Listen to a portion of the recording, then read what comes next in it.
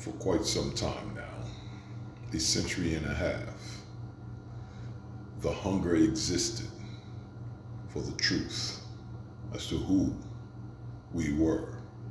Where did we come from?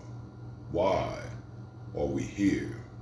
How did we get to be where we are? When did it all happen? These questions have plagued us, again, for a century and a half now.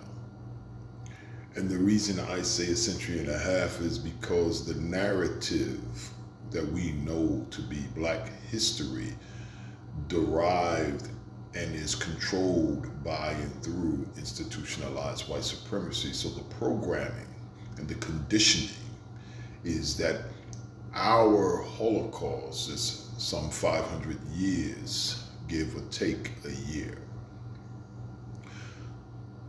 But in truth, the Holocaust is 4,759 years and still counting.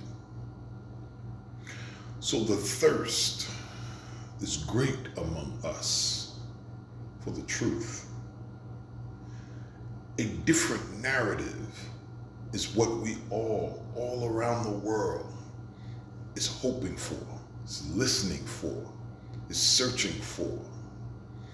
A narrative that we could feel comfortable with knowing and believing did not derive through institutionalized white supremacy. The message is here today for you to understand, to see, to hear, and to know that it is an organic message. Therefore, it could not have derived through institutionalized white supremacy.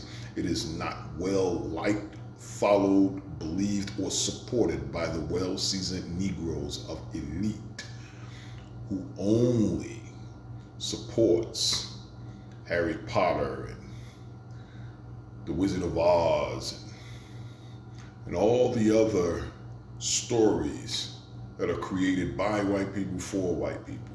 Those well-seasoned Negroes are not in support of the organic truth that was written by so-called Black people and did not use not one paragraph for or from institutionalized white supremacy. The message is here for you. The message is clear.